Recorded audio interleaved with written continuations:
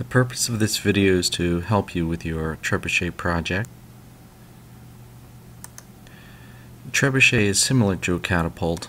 Both the trebuchet and the catapult, trebuchet here and the catapult on the right, are examples of levers in action.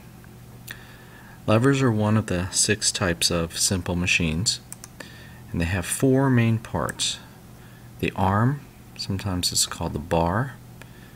It's a stick here, and on the trebuchet it's here.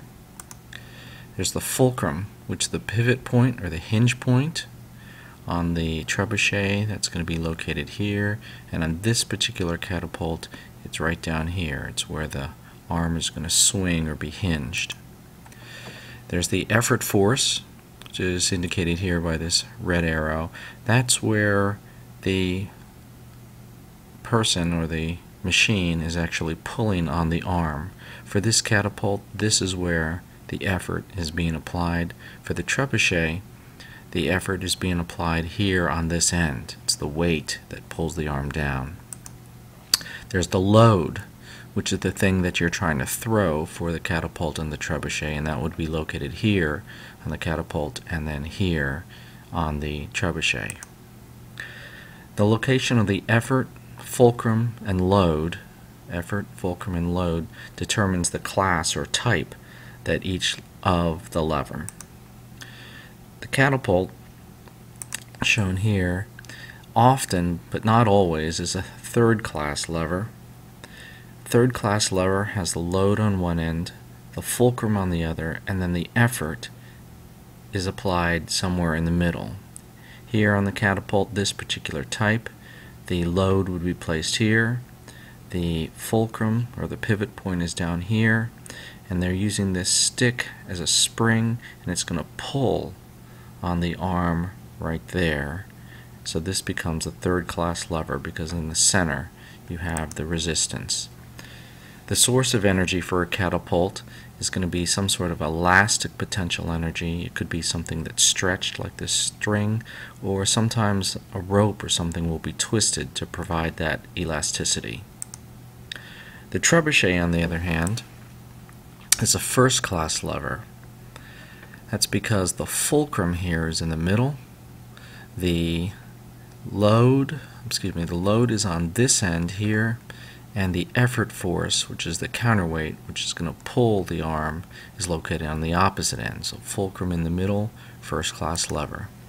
The source of energy for the trebuchet is gravitational potential energy.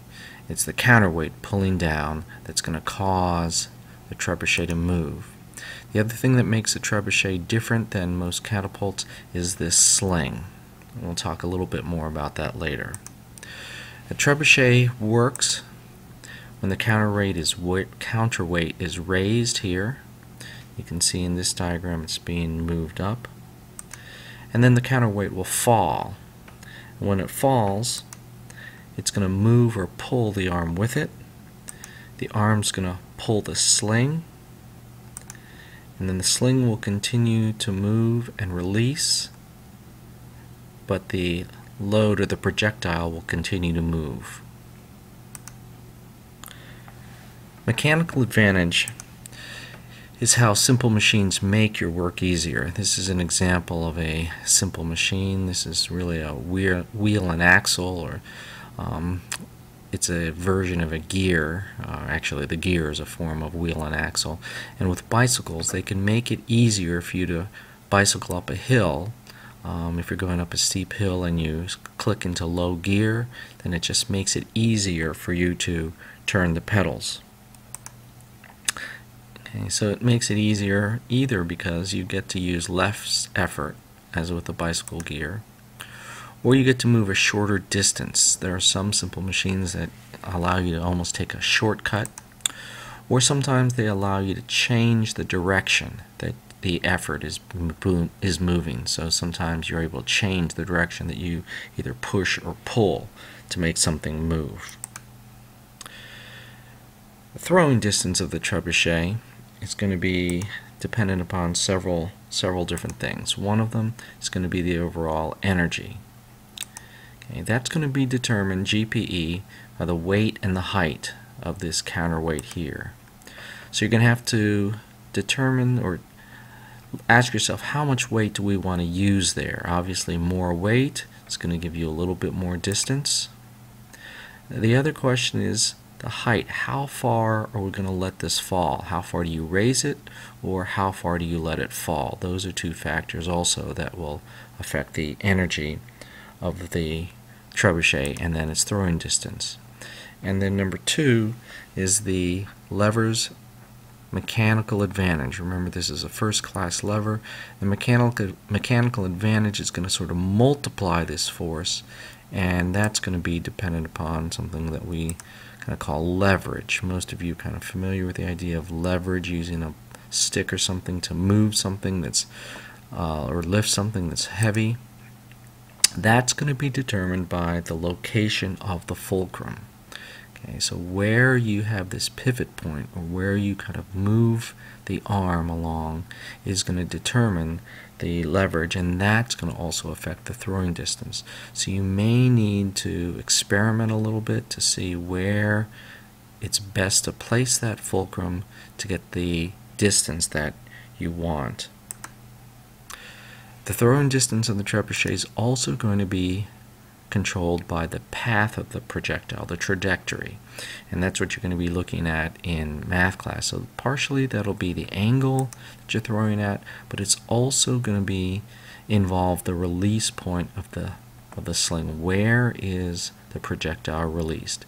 Is it released as it's going up, or is it released as it's going forward, or you could release it as it's going down? That's not going to give it a very good trajectory. Some tips for building the trebuchet. Okay. You need to look at the potential variables. Energy is one of them. How much energy will you want the trebuchet to have? So how high should the counterweight be when you start, and then how far are you going to let it fall? The leverage. Okay, where do you want this fulcrum to be? How far down along the bar, close to the load, or how far or how close do you want it to the counterweight? And for the trajectory, where do you want the projectile to be released? At what point in the swing do you want that to be moving away from the trebuchet? All right, some suggestions that I would make for you. I would limit yourselves to one of those variables, either the energy or the location of the fulcrum or the release point. And I would try and choose the simplest variable to change, because remember that once you build it, you're going to be having to adjust it. So for example, adding or subtracting weight, that's pretty simple to do. Limiting or controlling how far it drops or how far you raise it also, that's relatively easy. Where you locate this fulcrum, where is the pivot point going to be, that can be moved, but it depends upon how you've built it. If you look at this trebuchet, for example, they place these nails here, they're not really going to be able to change this aspect or this variable of the trebuchet. The release point, that can be adjusted, but that can be a little bit tricky too. Another suggestion I'm going to have is just eliminate the sling. Getting the sling to release correctly so that it's not throwing into the ground or throwing straight up in the air can be tricky, and you don't have a lot of time to troubleshoot and to build your trebuchet. So I would build one without the sling. Okay, these are examples of trebuchets that don't have a sling. You can use a catapult type projectile holder, sort of like a cup, and then I think the release is going to be much simpler. Make sure that you build a sturdy base. Okay, you need the base to be able to, it has to allow the arm to swing freely, so it needs to be somewhat open. Okay, not too much stuff in the way so that this arm can swing. It does need to be strong, because when this counterweight falls, the trebuchet could fall apart if the base is not strong. You can tape it down when you're firing it, so that may help you to build a sturdier base, or to help you with that. You can tape it down when you're firing it. So make a plan and think about it. Maybe do some research at home. Discuss it with the people who are in your group, and then try and get your building done quickly and efficiently, so that you have time to troubleshoot your project. Good luck. I hope this helped.